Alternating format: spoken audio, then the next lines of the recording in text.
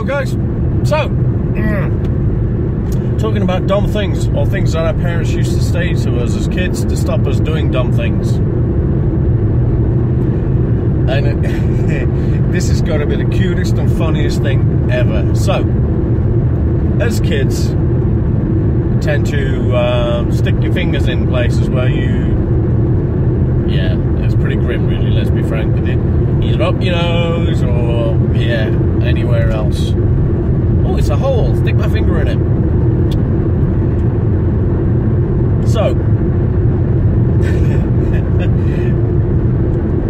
story is, this little kid would continually stick his finger into his belly button hole and just sit there playing away with his finger in his belly button hole, and he would get sore, and it would, I wouldn't say bleeding or anything like that, but he'd just get sore and it would hurt, and he'd complain to his parents, and the reply was,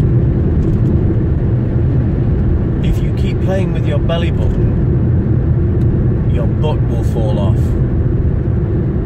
And you just imagine the look on the kid's face. It's just like, oh my God, if I keep playing with my belly button, my butt will fall off.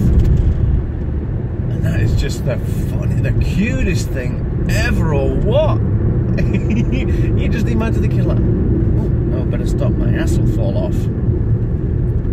So another thing as well that I used to get told is, because I used to have to think about picking my nose. I think it was just involuntary, you'd sit in front of watching the TV or something like that as a kid, or reading a comics, or reading a book, or just doing anything in particular, and your mind would wander, and so would your finger, and mine generally wandered up my nose.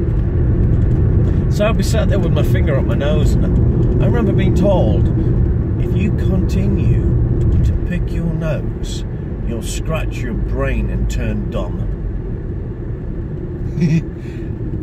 Is that just the best thing ever? The dumb things that we tell kids, and they believe it as well. And I was like, oh my God, I better stop picking my nose because I'm going to turn dumb.